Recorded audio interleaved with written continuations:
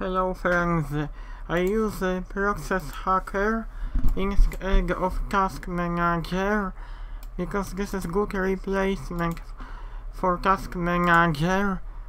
I use Nightly build from 2019. You can still get this.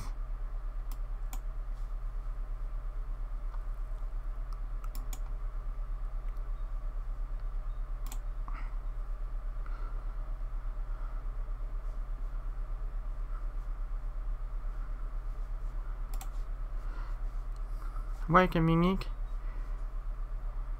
because this won't show.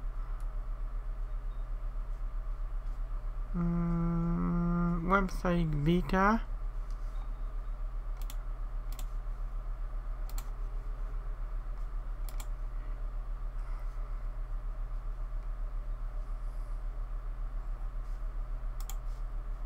If you type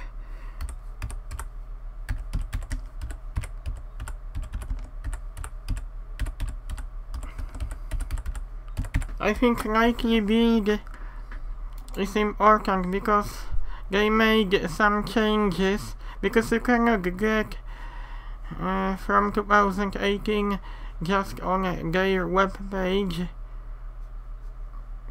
What this means, Nightly builds means these compilations are improved and there are some bug fixes included in it.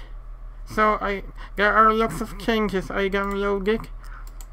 You should see some changes as well. What I could do with this, dear friends.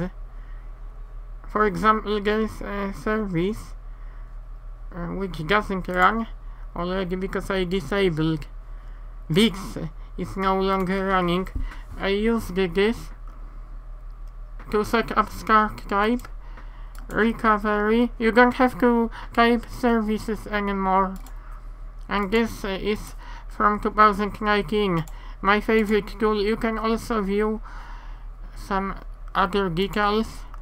Also there is option like find handles if you have got issue with ejecting hard drive. I no longer have to go to services because I can just click properties.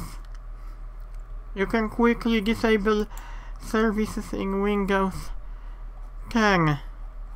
I disabled background intelligent transfer service and Superfetch and other unnecessary services.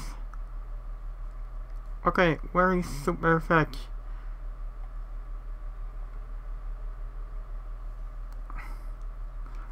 I don't see this. I suppose to see this, maybe. Maybe because when I disabled. No, I think I have to check something. I try to find disabled service Superfetch, but I cannot see this.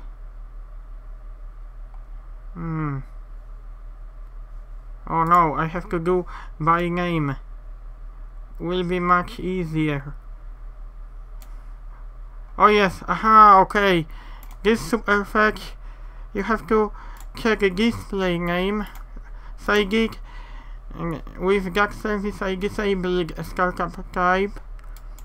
Recovery take no action.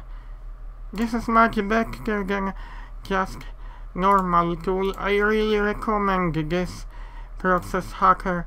I hope you like this video.